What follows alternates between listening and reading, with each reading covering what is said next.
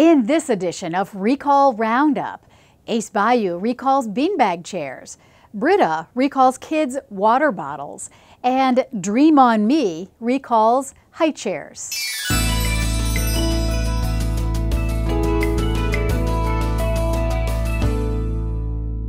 Ace Bayou is recalling about 2.2 million of these beanbag chairs due to suffocation and choking hazards following the deaths of 2 children.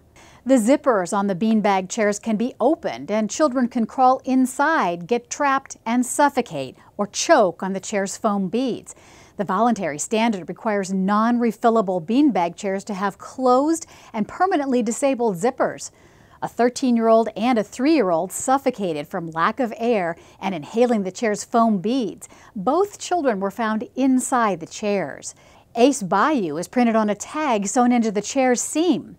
The beanbag chairs were sold before July 2013 for between $30 and $100. Check your beanbag chair for any zippers that can open. Take those that can open away from children immediately and contact Ace Bayou for a free repair kit. Brita is recalling more than 200,000 hard-sided water filter bottles for kids. The lid can break into pieces with sharp points, posing a laceration hazard. Brita has received 35 reports of lids breaking or cracking. No injuries have been reported.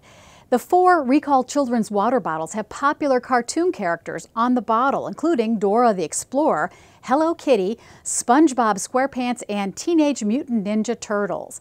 They were sold from June 2013 through July 2014 for between $13 and $19. Return these recalled water bottles to Brita for a full refund.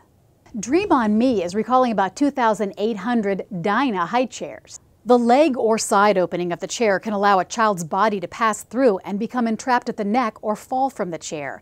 This is a strangulation and fall hazard to young children. No incidents or injuries have been reported. They were sold online at Walmart.com and Amazon.com from November 2012 through November 2013 for about $60.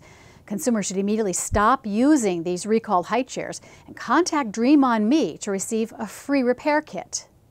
Check our website, www.cpsc.gov, for more information about these and other recalls. Stay tuned for the next edition of Recall Roundup.